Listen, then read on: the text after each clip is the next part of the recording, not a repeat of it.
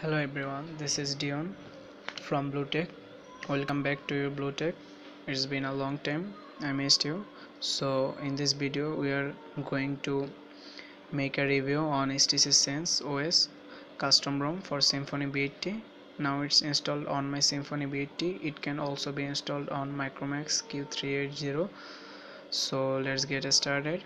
So this is our home page. As you can see, this is style of original HTC. This called blinkfeed. You can add your favorite topics. If you slide here, you can add any favorite topic as you like. So that's our home page, and if you don't like to see this, uh, just add other page, and you can also make this as your home page if you don't want to keep that. So just swipe with your two fingers. When this comes, just tap on it and you can remove or set this as home, and also for that you can remove, or this is already a home, so just remove that. So that was our home screen. So if you want to talk about the bug, I can say that there is no custom ROM without any bugs. Every custom ROM has uh, some bugs. In this ROM, the bugs are too small that can be noticeable. This is a stock. This is like a stock ROM customization. Customized stock ROM. So you can see the notification panel. It's looking great. So on the phone app,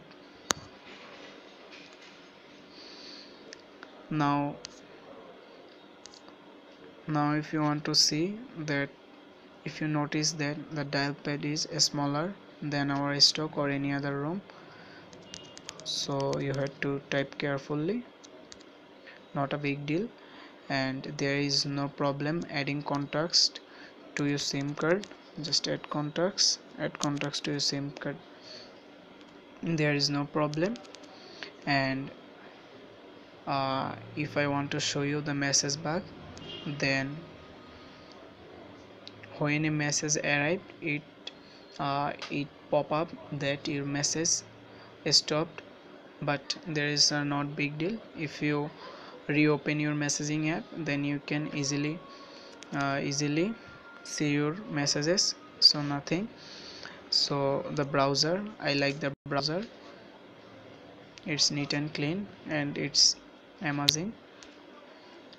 So that was our browser. So if you want to see the settings section, I'm going it. So that's our settings section.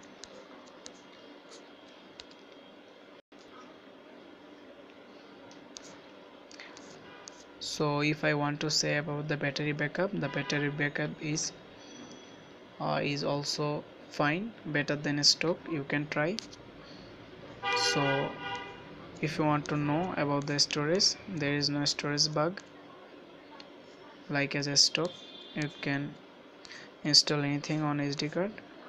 Just you can make this SD card default. So there is no bug. There is also no bug on security. You can set any lock, no problem. So the thing that you will notice when you install this ROM, that when you hold your power button, there is only option to power off. There is no other option.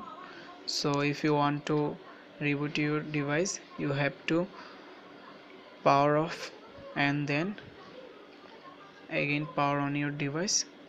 So that's it.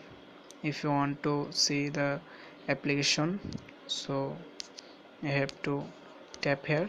So that's your application list. So you can change the arrangement. You can make it custom or you can make it most recent, and there is also a search option and a Play Store which directly leads you to Play Store, and also setting that you can hide any apps that you don't want to see them on your apps. So that was our application panel. So if we want to talk about the music, so there is a teeny bug that when you change music from here, this doesn't showing that the music changed, but the music changed. So the music has been changed, that you can see here. The music changed, but it doesn't showing. The music are changing continuously, but it doesn't showing here. There's a small bug. So there is nothing, and also there is a thing that there is no equalizer, that you can see, but not a bad quality. The music quality is fine. And also there is a themes. You can make your themes or you can download any themes.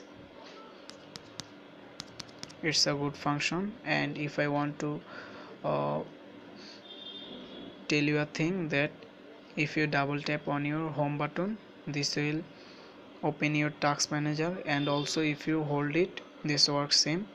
So it's a intelligent thing to work fast. So if we want to talk about camera, you can see there is no bug, and the camera is Google camera, which I like most. There is no bug on camera. This is my rear camera and this is my front camera, so this works fine.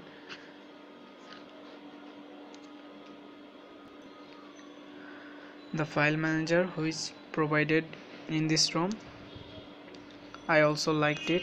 It's neat and clean. So one more thing, when you mount any external USB or external SD card or OTG pen drive, the original file manager in this ROM doesn't show it up. You need to install any third-party file manager app. I just install this one, so this works fine. There will see your external storage. So that's it. It's an amazing ROM. I think I have used this ROM many days. I think I long time use this ROM. So you can try this. There is also a weather option. You can get your weather update by just tapping on here. Just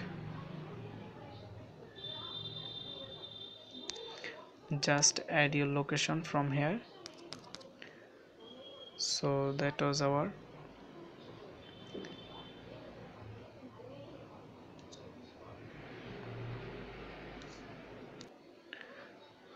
weather.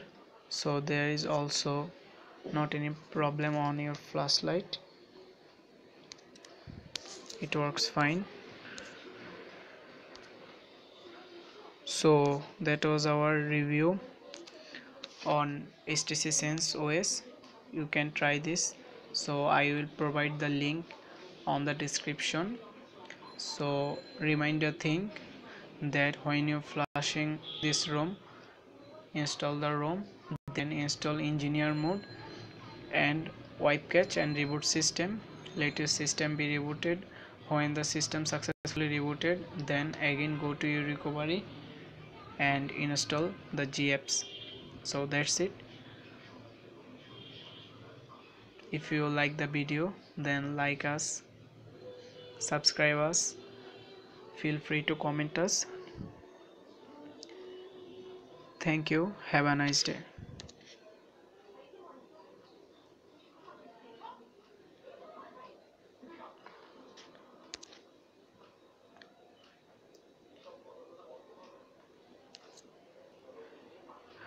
One more thing I forgot to say, its kernel is 3.10.54 and the chipset is MT6582. Thank you.